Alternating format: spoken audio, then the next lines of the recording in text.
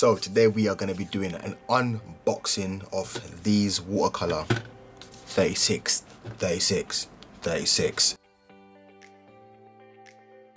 watercolor. This is my first time having like an actual set, like an actual box. It's a metal box inside, as you can see. It says metal box and it says reusable paint when dried on palette, which is kind of awesome.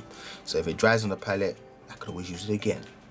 Awesome. Don't have to like wash it out and stuff like that. Although I do want to keep my palette clean. We'll see. But and it says non-toxic, which is awesome. So let's open it up. Okay, two ways. Let's open it.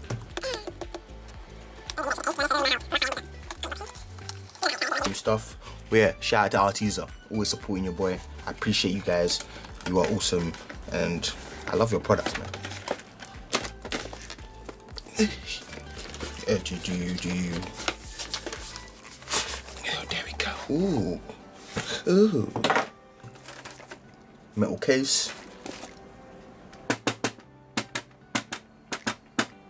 Solid. Scalpel, my scalpel out. I have to go to work.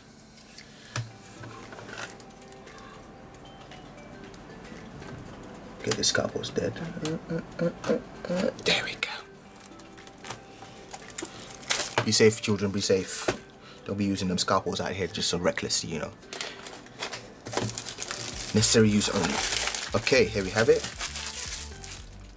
Cool. Ooh, which way do I open it? Okay, it says this way. It's got a little logo on top as well. Let's open it up. So this is where you get the mixing, I'm guessing. Yeah. I've seen a couple watercolor artists, you know. Shout out to people like Kirsty Partridge, legit watercolor artists. So I know a couple things already. Been learning a lot from her. So this is where you mix the colors to get the colors that you want. But we already got a couple colors, as you can see here. They've displayed it for you, which is great because I'm one of them ones, isn't it? This is the type of artist I am. I just go with it. Like, I just try. If I make an error, cool, I'll just learn from it next time. Or if I discover something new, I remember it. That's just how my brain works. I just go for it. So what we're gonna do today is the same thing. I'm just gonna go for it, just mess around and just try things. Okay, so that's out. But if I want to keep it, I might have to keep it. Nah, not really. Don't need to keep it. But it's cool though. So if you do want to keep it, you know, you got this and it will tell you all the stuff, the colors and whatnot, the names. That's if you're interested. Put that aside. So as you can see, solid. And it moves around as well. Don't know if it's supposed to do that, but cool. Oh, they give you a little nice brush pen as well. Nice. I'm going to be using this today. So I'm going to put a bit of water in here, apply it, mix it up. I just feel like it's much better than having like the tubes. Tubes is a bit long, but I've tried the tubes, as you guys know, and that's what I've been using as watercolors for the last couple of months. I also have watercolor pencils, which are also great. I'm not gonna lie, I like watercolor pencils.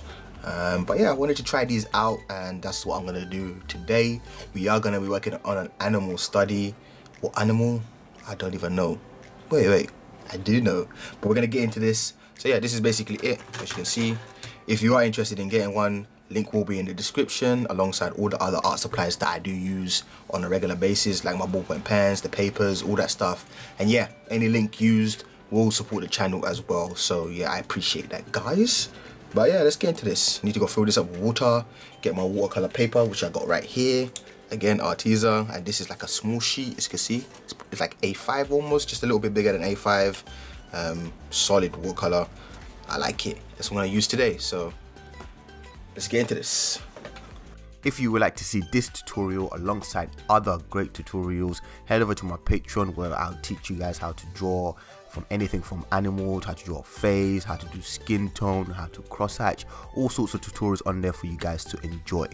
So as you guys can see, we are working on a monkey today, and I have decided to use watercolors because the reason why I like watercolors so much and mixing it with ballpoint pen is because it is very fun, loose, and time efficient. I think that's probably the biggest thing when it comes to mixing ballpoint pen with watercolor, the amount of time you save when you apply the base layers. Like obviously I've done the sketch, which saves me a ton of time, and then once I've added the base layers of the watercolor, it saves me a ton of time because I don't have to spend that time using the ballpoint pens to create all those layers that I would normally do. That would take me hours on end. Like this literally took me what, 2-3 minutes. If I was using a ballpoint pen, it would take me way longer. So that's the main reason why I do like mixing watercolor with ballpoint pen, and I'm not doing a watercolor drawing by itself. Why? Because I'm a ballpoint pen artist, and I always have to incorporate the ballpoint pen in my work. I don't care, I just have to. So yeah, the first thing we did basically was just apply the watercolor in the areas that I felt like needed it at the beginning. I didn't really plan anything. Again, I told you I'm a reckless artist. This is what I do. I'm basically an experimentist. Is that a word? No, that's not a word. That can't be a word. I experiment. That's what I do. You know what I mean? I like experimenting, trying out new things, making mistakes, learning, and eventually I'll be good at the thing that I'm making mistakes at, if that makes any sense. So with the watercolor, I like splattering it all over the place. And if there's one thing that I've learned about watercolor, is that you need to be loose with it. Trying to be stiff with watercolor is just no, you just don't do it. You know, just be loose. You know, if you're gonna make a mistake, then make it, because with watercolor you could always remove it as well. It's water based, so when you apply it and you feel like, okay, that's not right, just get a tissue paper and just wipe it off, you know. Again, like I told you guys at the beginning, I didn't keep the names of the colors and everything, which was a mistake because this is a tutorial. So if people ask me what color you use, I should have been able to obviously say the color that I use. So that's a mistake on my behalf, because not everyone's like me. People want to know exactly the colors that I use if they're learning, whereas me, I just go with it. So yeah, I just literally just kept on going back and forth. And the good thing about mixing watercolor with ballpoint pen is, another tip here, is that I can apply the watercolor on top of the ballpoint pen and the ballpoint pen won't smudge one bit. That's the great thing about the ballpoint pen, it doesn't smudge, which I'm so thankful for, you know. So when I apply the ballpoint pen, I'm like, okay, I need a bit more darker toning here. I can just get watercolor, put it on top, no problem, no hassle, you know. So they both work great together, which I love. I just love it, and I definitely need to be doing more studies like this. This one was so much fun. Like it was so much fun. I enjoyed myself on a different level, you know. Sometimes I can get caught up in the whole ballpoint pen world and then not realize that, you know, use other mediums, so mix it up a little bit. I get caught up, you know, because I just love my pens, and I'm sure other artists have done the same thing when they get caught up in their own medium and just fall in love with it and forget everything else. But yeah, I'll definitely be doing more animal studies and more mixed media studies, whether it's watercolor or markers. Those are the main two that I use, simply because they're the ones that work best when it comes to ballpoint pen. Applying anything that's oil based does not work with ballpoint pen. So guys, try not to mix ballpoint pen with oils. It just doesn't work, you know. You end up ruining your ballpoint pen or your piece in general. Anything that's water based or like permanent, like a marker, works well, because you can always work on top of it and apply another layer on top of it, and nothing will happen, you know, to the ballpoint pen. It won't get damaged or anything. I think the downside to watercolors for me is the whole waiting side. You know, you have to wait a lot for it to dry and stuff like that. But then when you think about the ballpoint pen, the amount of layers and everything you have to create with it, it kind of balances out with the whole time thing, you know, waiting for paint to dry, whereas creating multiple layers, it kind of works out to like the same amount of hours. This one took me like a little over two and a bit hours free. It is a 5-piece, so it's not that big. Again, fun. I enjoyed myself so much. Obviously I had to watch it back to do the voiceover to Patreon, and I was just amazed by myself. I was like, wow, this was fun, and watching the whole process again was like really cool. This is my favorite part of every piece that I do. Oh, the peeling,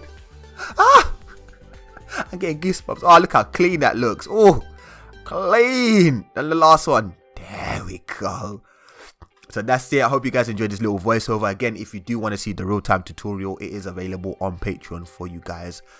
Thank you for watching. Make sure to smash the like button. You know, every like helps. Lets me know that you guys enjoy these types of videos. You know, so the ones that don't get that many likes, I'm like, okay, people didn't enjoy that, and I don't do it again, even though some people did.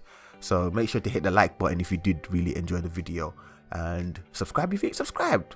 I'll catch you guys in the next video.